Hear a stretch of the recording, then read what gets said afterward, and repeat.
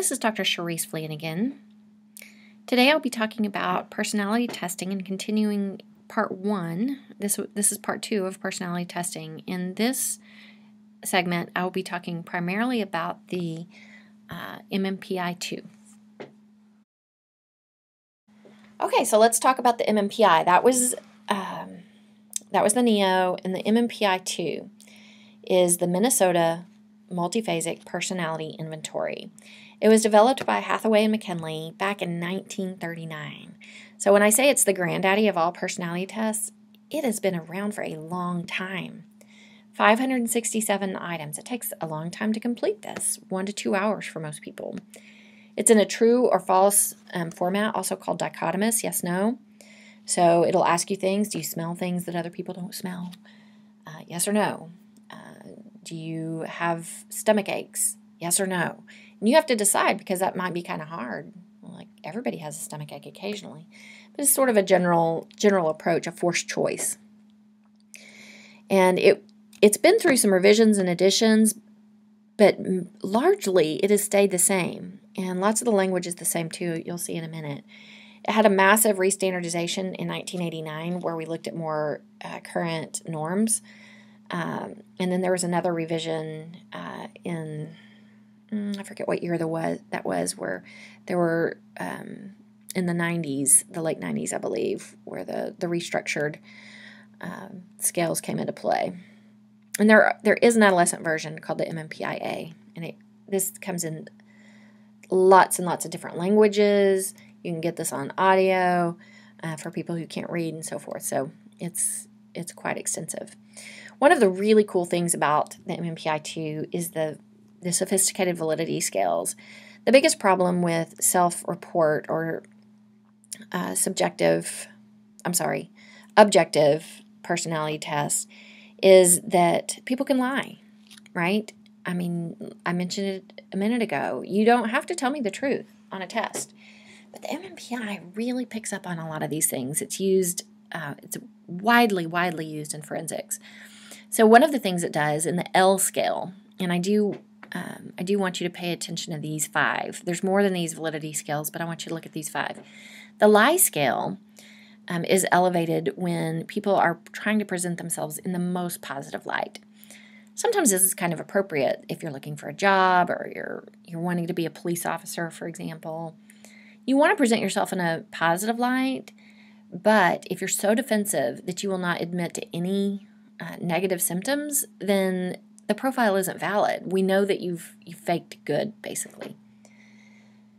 The F scale is the opposite of that. It's called the infrequency scale, but a lot of people refer to this as the fake bad scale, because people who have elevations on this seem to endorse all kinds of psychopathology, and sometimes it's so high that you can't really trust it.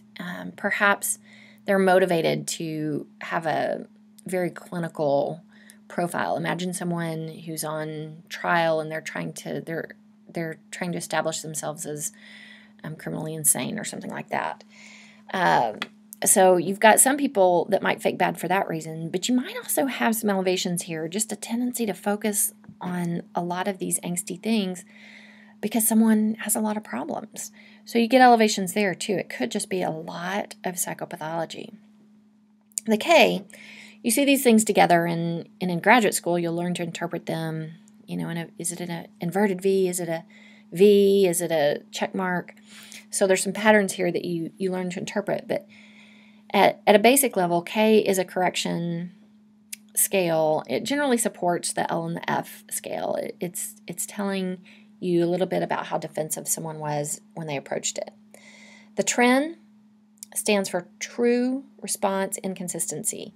Basically, this is looking for the person who just went through and wrote all true or all false. Not just true false as in they bubbled, because some of these are reverse coded, but just some randomness there. And then VRIN, the variable response inconsistency, is also really looking for that random profile where people might have just sat and bubbled in things just to pass the time, just to get through it. They didn't read every question carefully. So all of these scales and some others are used to determine whether the profile, the test, is even valid. There are times when there will be indications from these scales such that it's someone faked bad. Their F scale was so high that you can't interpret the profile. So sometimes you'll have you'll look at these scales and go, well, I cannot even use this. So I want to show you the clinical scales. There are many, many, many, many others, but these are the 10 main clinical scales that most psychologists rely on these the most. And we start with, and we call these by the number. I want you to know that in the psychologists, it's like a code that we use. You know, we'll say, oh, well, they were a 2-7, or, you know, there's a neurotic triad, or, yeah, they're elevated on 6, 7, 8. So we have groupings, and we talk about them not by their names, but by their numbers, just kind of FYI. So scale 1 is hypochondriasis. You'll notice this is kind of an old-fashioned word. You don't hear that other places, but it still reflects that hypochondriac kind of personality. These people are very concerned with physical symptoms, with, you know, they have lots of headaches and tummy aches and gastrointestinal problems. They may have back tension, all kinds of different physical responses. So you can have someone who just focuses a lot on their physical symptoms. So they may, and they may be sick. Okay, they could have elevations here if they're actually sick, but they also could have this if they just interpret psychological pain as physical pain. And so that's a certain kind of person that you might see in therapy, that they have this general vague complaints about lack of energy or sleep problems, those kinds of things. But they don't tend to be terribly psychopathic, if you will. Scale 2 is depression. So that's basically what it looks like. Depressive symptoms, hopelessness, kind of a pessimistic outlook, if you will. It also picks up on suicidal. There's questions about whether someone's suicidal or not. And it may also reflect some low self-esteem. Scale 3 is hysteria. And this is a very old word, and we do not call people hysterical now. They would be offended. It's not widely used. It's not a clinical term that we use. So this is reflecting some of the old-fashioned kind of terminology. So scale 3 is people, this is similar in some ways. So sometimes you'll see a 1-3 with a dip on 2. So high 1-3 with a dip.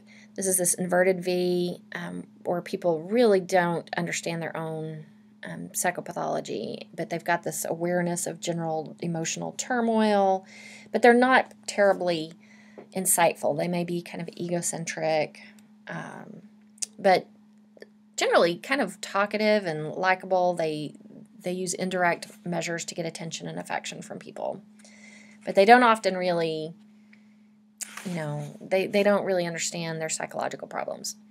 Scale 4, psychopathic deviant. These people have low respect for society's rules and authority. They're high in conflict.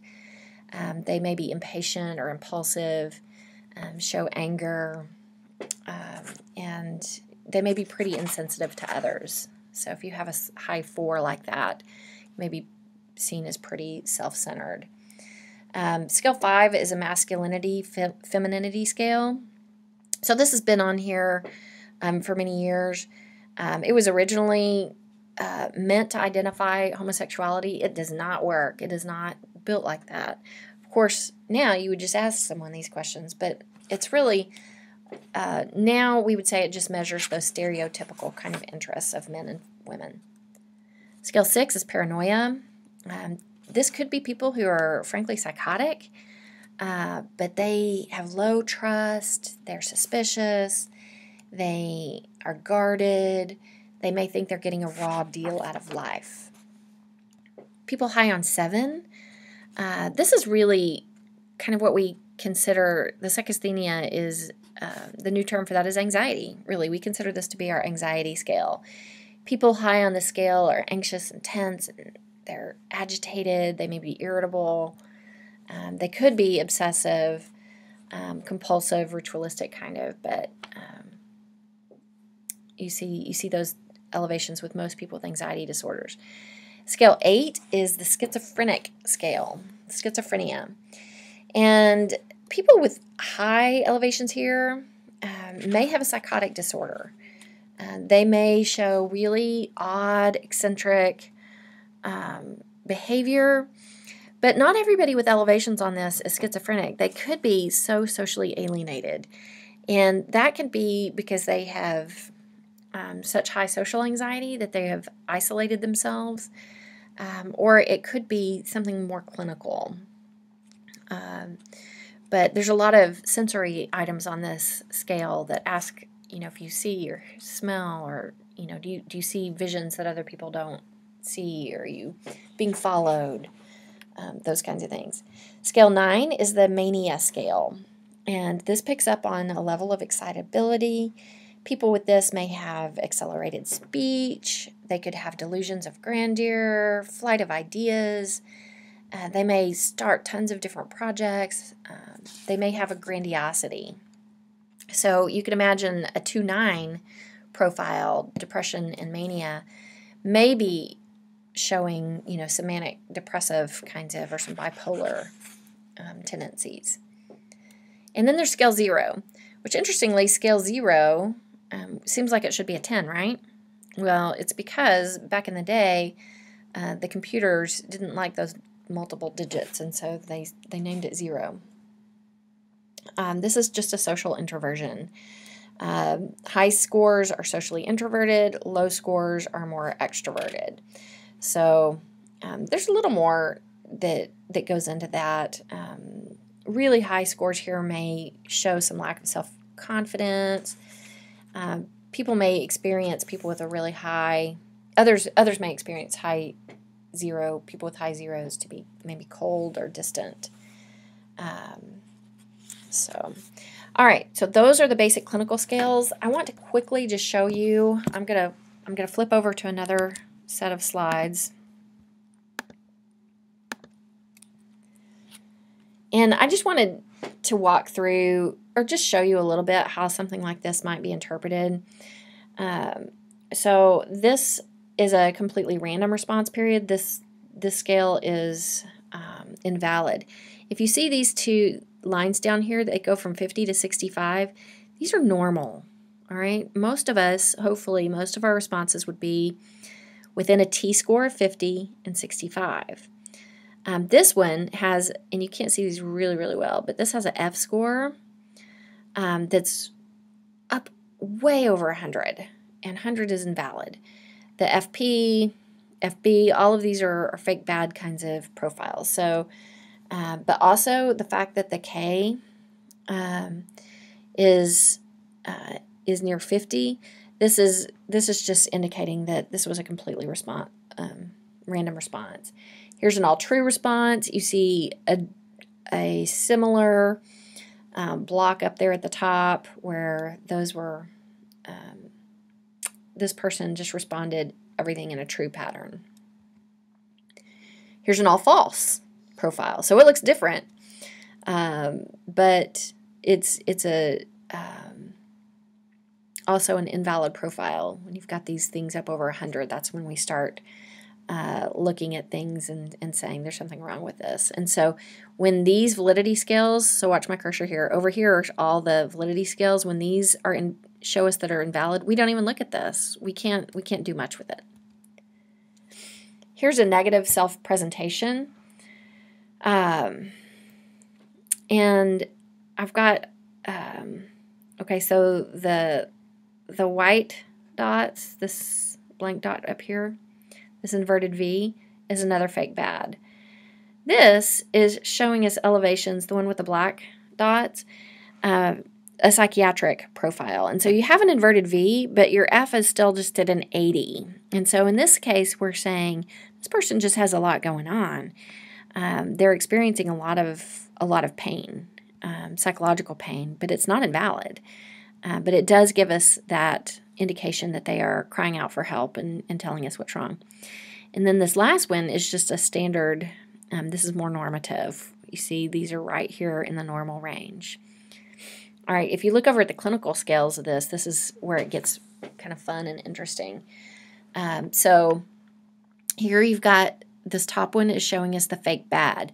Again, we can't really interpret this because it's invalid. But you see these elevations over here on 789 or 678 are very high. The black one is going to be the most interesting. So let's look at this. Here you have a 6 and an 8, all right? And this is the paranoia and schizophrenic kinds of scales. So you're seeing some of this psychopathology here with some concerns about a lot of interpersonal problems. It may not be in the psychiatric clinical range, so I'm not thinking that this person would be schizophrenic. I would expect those to be higher if that were the case. But I would say that this person is probably very socially isolated. They're experiencing a lot of anger and authority problems. And so I would probably be looking at these profiles over here. This is just a positive profile. You've got the backwards check over here with your validity scales, and just flat over here. We don't have a lot of information there.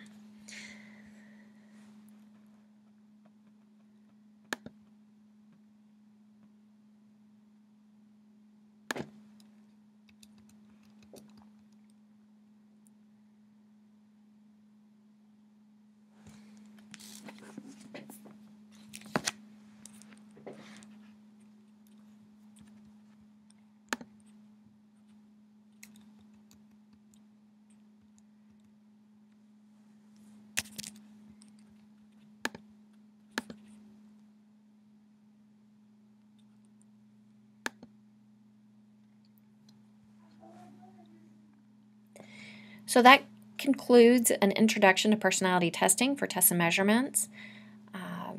The two main tests that we were talking about here were the MMPI and the NEO. The two types of testing we were talking about were subjective and objective, or subjective. I'm sorry, I'm getting my. I have to start over.